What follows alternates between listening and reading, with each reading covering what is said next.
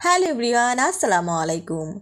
Today in this tutorial, we have to learn how to convert splines to polyline in AutoCAD 2022. So let's get started. First, we have to create a spline. So I go to Home tab and you can find here Draw panel and select spline. You can find this spline in the command bar. Just type the command spl and press enter. Now you create this spline.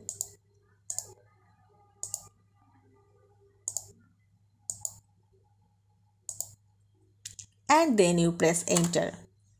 I create this spline and now I want to convert this in polylines. So we have to go to again in modify tool and you can find here edit spline and select it. Now you select the splines and you can find here spline edit option, convert to polyline, and I click this. When you click this spline edit, you can find here specify a precision. You can give a precision. I precision this in 1 and now press enter.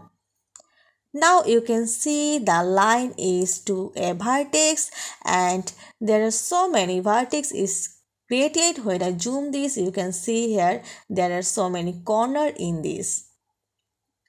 You know, a polyline is a chain of points with line or arc segments linked end to end.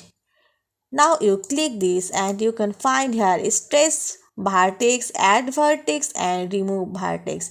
You can add a stretch or remove vertex. I can add a vertex. Now I see the properties of this spline converted to polyline. So I select this and you can see here this is polyline. So viewers, I hope now you can convert any spline to polylines in your AutoCAD drawing. I hope you'll enjoy this video. Thanks for watching and don't forget to subscribe my channel. Thank you.